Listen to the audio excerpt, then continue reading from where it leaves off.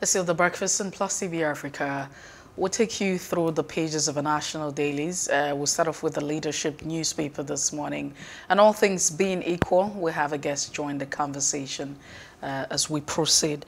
I'd like to start off with the leadership, like I mentioned earlier on, and the focus would be on the top captions, top or banner caption this morning on the leadership. Growing insecurity threatening 2023 general elections. That's what INEC is saying. And all eyes are on Nigeria for credible polls. The United States is quoted on that. Free critical press essential for consolidation of democracy. INEC must be shielded from political interference. This is what civil society organizations are quoted to say. You also have a strike federal government asked to renegotiate the 2009 agreement. It's interesting that the federal government will want to be with ASU, go back to the 2009 agreement to renegotiate. How many years after? Why there is general blackout, according to the minister, saying that due to lack of water, the dry season, that's why Nigerians are facing blackout. So, I mean, I'm asking the generation issue, how much are we generating in terms of, you know, the generating company, the Genscos and the Discos. Well, oil prices hit $117 as buyers reject supply from Russia. Ex-Attorney General of the Federation, Adoke, writes Malami and denies alleged complicity in JP Morgan's case. Russian-Ukraine war, airlift of Nigerians rescheduled for today. I thought Nigerians had already been airlifted.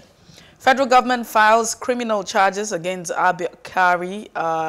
That's what you find. The federal government files criminal charges against Ebokpo.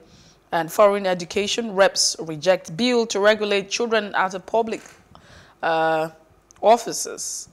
Take that again. Reps reject bill to regulate children of public offices going to this foreign institution. That's the much we can take on the leadership this morning. Moving away from the leadership, next up is the Punch newspaper. The lead story there, governors fume over falling FAC funds carpet NNPC. With some writers there, NNPC not meeting FAC obligation but declaring profit, oil sector opaque. That's according to the governor of Ekiti State, Kayode Fayemi.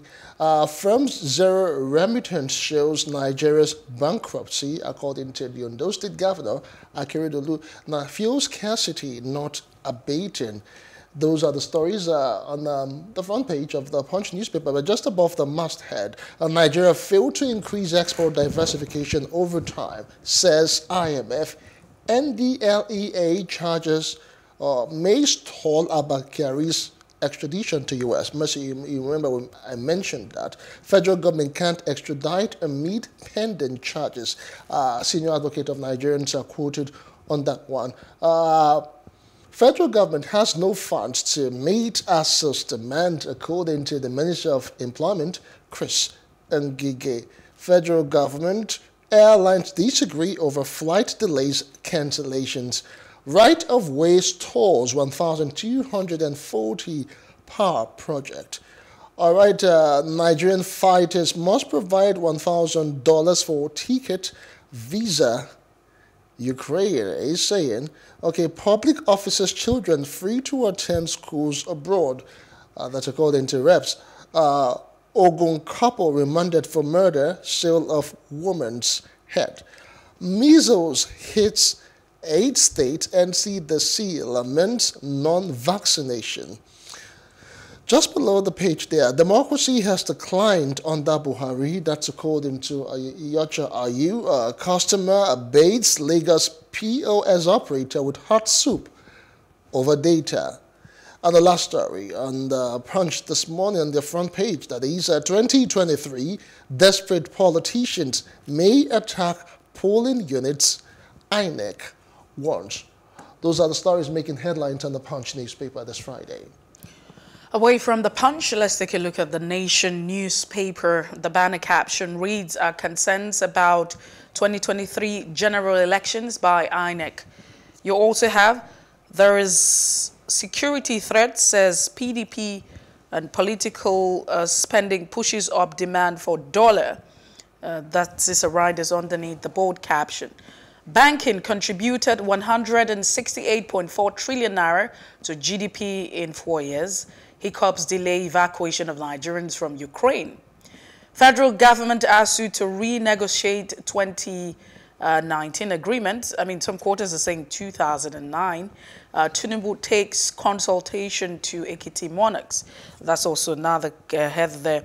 And petrol holders to be sanctioned, says NNPC. These are the headers on the Nation newspaper this morning. All right. Those are the papers that we have this morning that we will be looking at. We have Jide Johnson, Chief Lecturer of the Nigerian Institute of Journalism, joining us. Good morning to you, Jide Johnson. Good morning, Justin, and good morning, Mercy. It's a pleasure to be with you.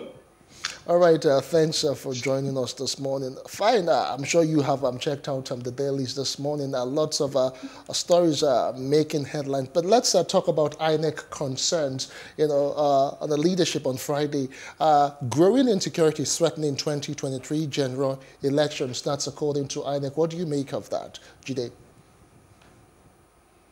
That shouldn't be any. It shouldn't surprise INEC. In 2019, we had security challenges. Despite the security challenges from the northeast part of the country, we got wonderful results, unimaginable results from the IDP camps, from local governments that were under control of ISWAP and Boko Haram.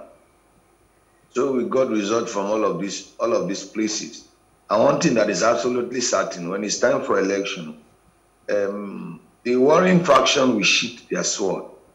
There's no way that you can disconnect whatever is happening in Nigeria from the political class. You could see the hues and cries and the ulabalu concerning Anambra's election. Everybody felt the gubernatorial election in Anambra will not take place late last year.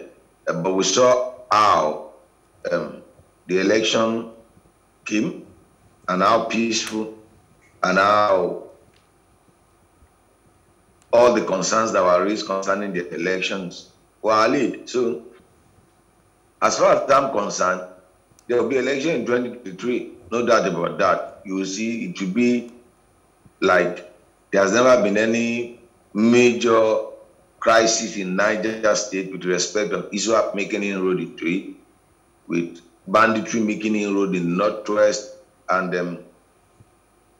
ISWAP gaining ground in the northeast, and then the issue of kidnapping and the rest of it down south. So as far as I'm concerned, there will be elections because the political class are involved, and they have a stake in it, and they will tell those that are involved in all of these kimishes to sheath their sword so that we can have the election. I've never seen since 1999 to date, any time that elections are coming, all right, some relative peace. All right, but Jide, although you are saying all of that, but the Punch seems to have a bit of differentials per se when they captioned it in this way.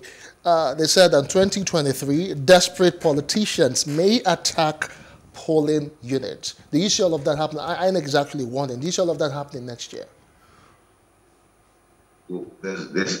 That's attacking of polling units. I'll give you an example because we should not be talking on the face value. We should be providing evidence to back up our reportage. That's what makes it to be precise. It's called precision journalism, or what they call data journalism now. You recall in 2019, in around Isolo, Okota axis, we saw it live on TV where elections were held and the polling. You know, the president said in 2019 that whoever snatches polling boxes should be shot outside. Yeah, he did. And people were arrested for election infractions.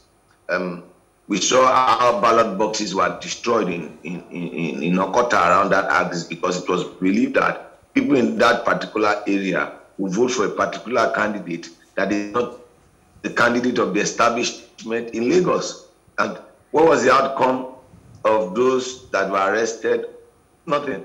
And it was not only in Lagos that you had cases like that. I have raised this issue over time. Has anybody ever been prosecuted for election infractions?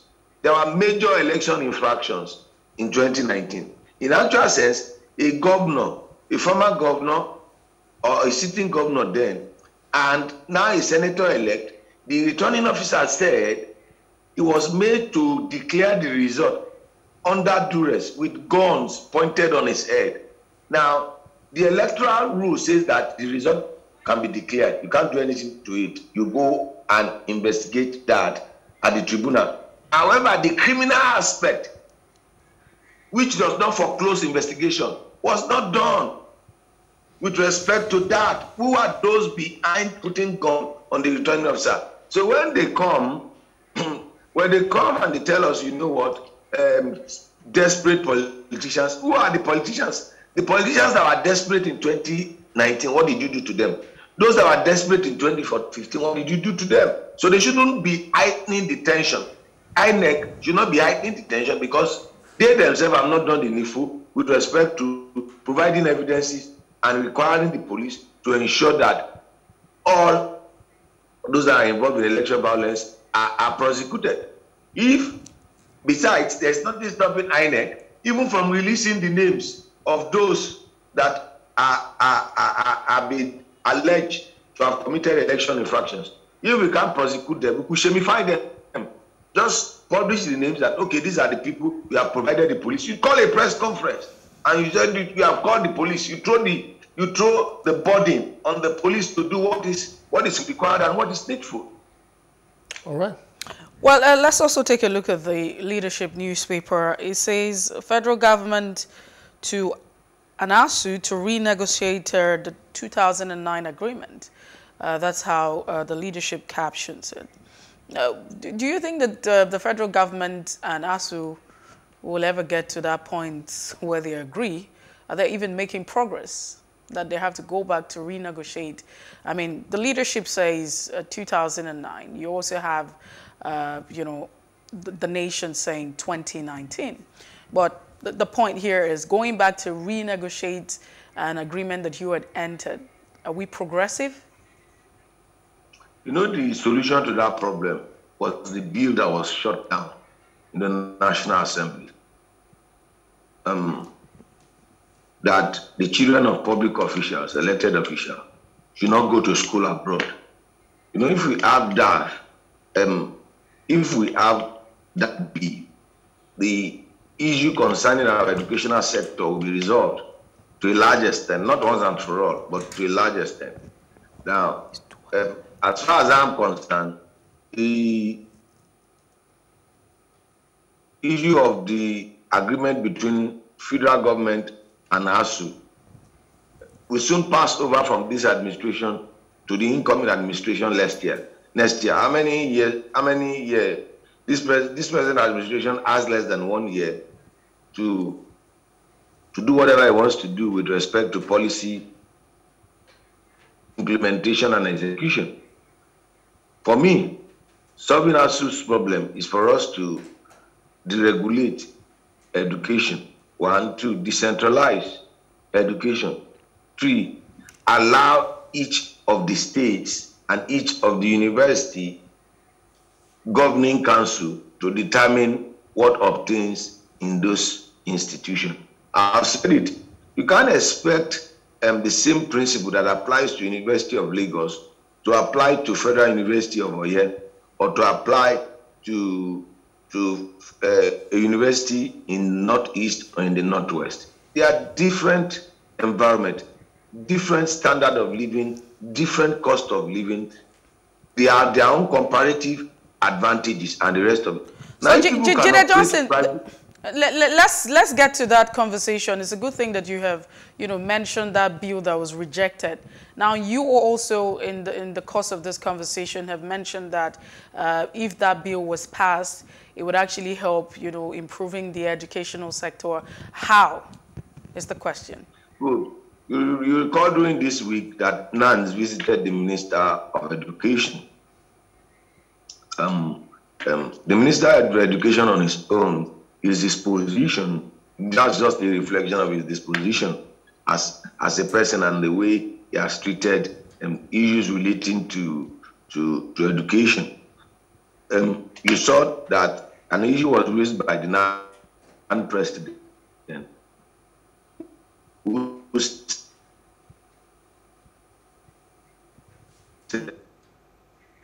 well, we seem to have lost connection with Jide Johnson. As soon as we're able to have that connection, we will continue, with the thoughts right here. I mean, we're looking at the how, because in the course of, looking at the pages this morning, it was part of our top trending. Yes, it was. With, at this particular point again, where a lot of people would think that this bill, if they had actually gone ahead with this bill, it would just make us sit back and analyze, sit back and have a handle of the situation in Nigeria. But he's also mentioned that this bill, if he was probably concede that, would help us fix the educational sector. And I wanted to have how he was going to do that, or how that's going to work. I think we do have Jide Johnson. Jide Johnson, the question now is, you say that the bill would actually go a long way in resolving the problems and improving the educational sector if it was actually concede that. And the question that we're asking is, how will this work? How can you be serving? How can you be a public servant and you say your children can't go to public schools? It is not only schools in Nigeria. It's not only schools abroad. You should send your children to primary school, public primary school, public secondary school, and public universities. We should have that. If you are offering yourself, if indeed you really love this country, if you love to serve this country, and you love the people of Nigeria, your own children too must partake of what you are providing for an average Nigerian. So I was disappointed, because if we do that, critical investment will be made. Now, look at what they do to their private office, offices. Look at the amount of money they vote to renovate the national. All right, we'll reconnect again with Jide Johnson, who seems to be having some connectivity issue with him. Messi, I couldn't agree, more with Jide Johnson, because the truth is that if there was a law, an extant law that says that all children of public office holders should school in Nigeria, there will be a turnaround in the education system, because they would know that they don't have any alternative. Indeed, they would just have to fall back to fixing, the collapse, the debt that they breed that we have, left of our educational system. Yeah, so, but, and that's what a lot of Nigerians are saying, and that's the reality if you look at it logically. But you also have the issue of implementation of our laws. We have several laws that have not been respected, and so even if we have that particular law, will we be able to have our lawmakers abiding or, living by these laws? So it would be also another issue, implementation and having enforcement. Would there be a penalty as well? So if you say, children, if you're a public office holder, then your kids would have to school in the Nigerian system. But beyond that, it calls for a lot of concern. It's just quite worrisome that we have constantly not thought about the fact that for every time we leave our country, and for every time you pay school fees, because if you leave this country and stay outside of this country, all of the money should be spent. You're paying school fees in that country. Of course. You're going to be paying rent, system. Everything, you're funding the system, and you're constantly enriching that particular system. I'm also thinking that beyond making it, compulsory, we could probably just look at it as another way. What are they doing that we cannot do? If we look at is it the environment? Then let's create the environment for ourselves. Jide Johnson, we have you, but let's go ahead with your thoughts on this one. The essence of nationalism is for you to be patriotic and love your nation and make your nation first. Now, if you really love the country, you can't send your children to school abroad. You send your children to school in your home country, not private school, but public school. You recall in the 60s, in the 70s, and in the 80s until the 90s, our public school system. And in actual sense, if you go to a private university, there's a way people look at you. When private university came into existence in the late 90s. However, today, it's more fashionable for people to send their children to private universities in Nigeria than public universities and schools abroad. While we were young, if you go to school abroad in the 70s, you are regarded as someone that is not intelligent enough, that is not brilliant enough.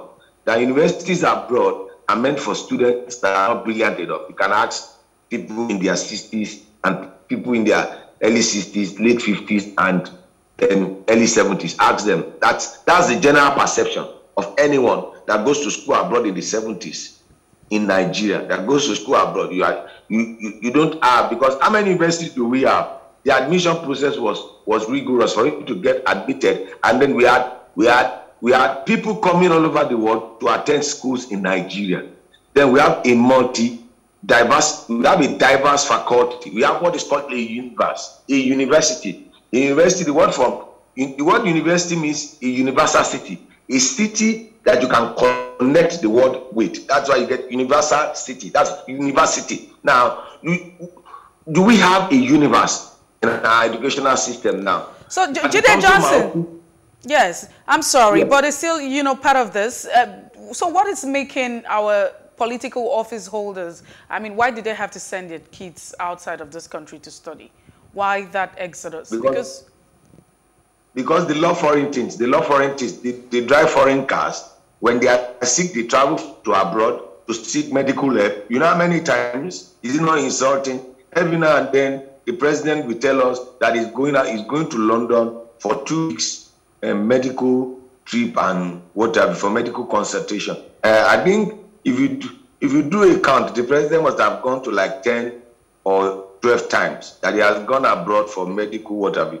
Have you seen the Prime Minister of Great Britain going to United States of America, or going to Germany, or going to neighboring France for medical? And who are those that are treating our president? How do they debrief or deconstruct? What do they even know? What intelligence? Are these people MI15, or are they CIA? Are they CIA parading themselves as medical doctors? They are critical decisions that you need to. So if these people travel abroad to go, they have foreign taste. That's just it. They love anything foreign. They love it. The wine they drink, the rice they eat, the cars they drive, the dresses they wear, they are not locally made. Is it just for the love of? Is it just for the love of foreign, products or services, or the fact that what we have here cannot be compared to what they have over there?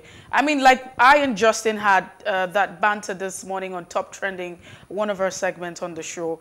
We were asking why. Because we haven't seen, just like you have mentioned, if you go back to some of our universities, let's talk about the universities now. The infrastructure, there's nothing to write home about. They are very archaic. You still find people being crowded in the 21st century, and some students do not even have a desk to sit on.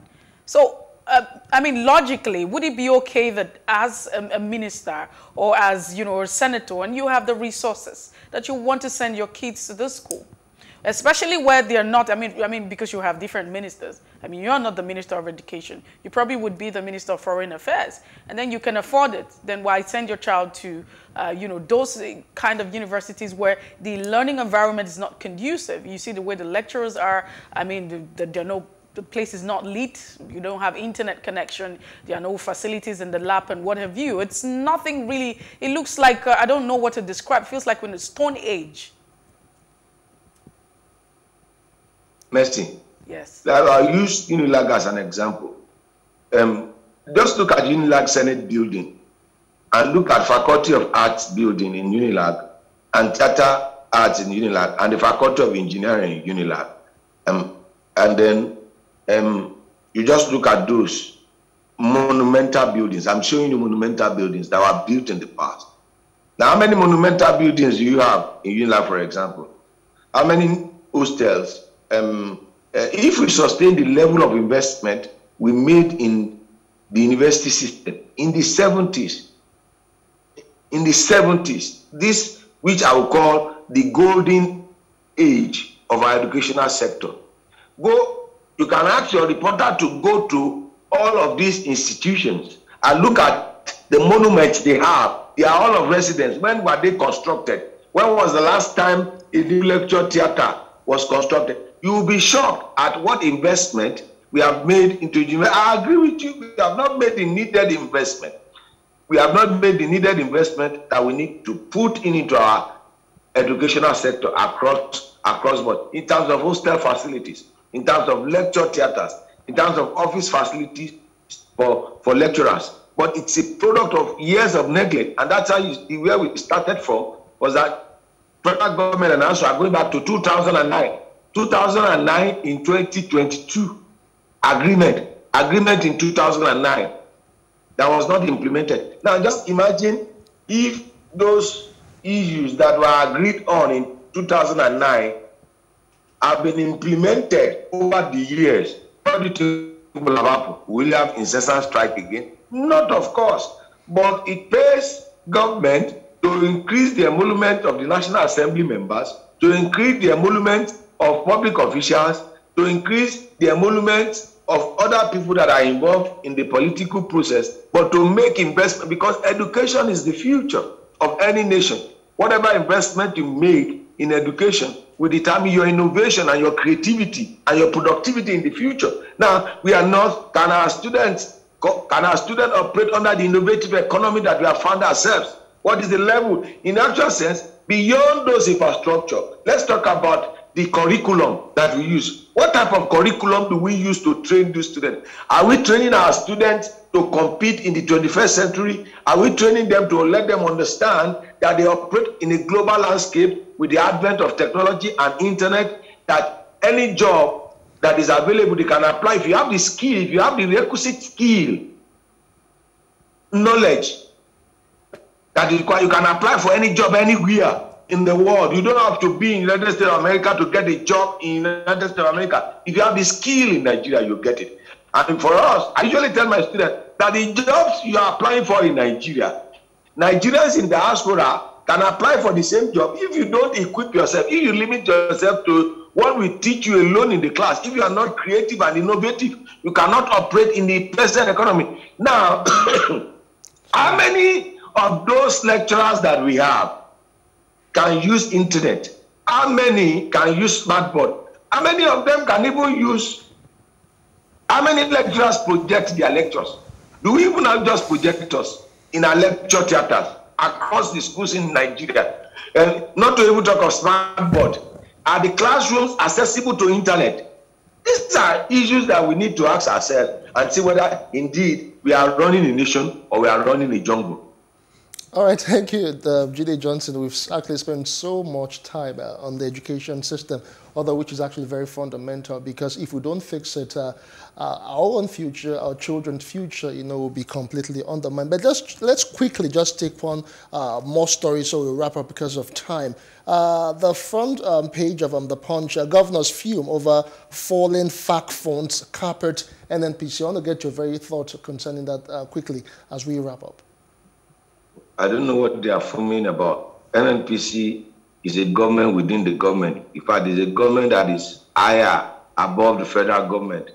It's an institution within it. So even the National Assembly that has power over the control of budget does not have control over NNPC. Not to talk of governors that operate at the state level. And that's why people have called for the need for us to restructure. We don't even know how many pump of crude oil are we exporting.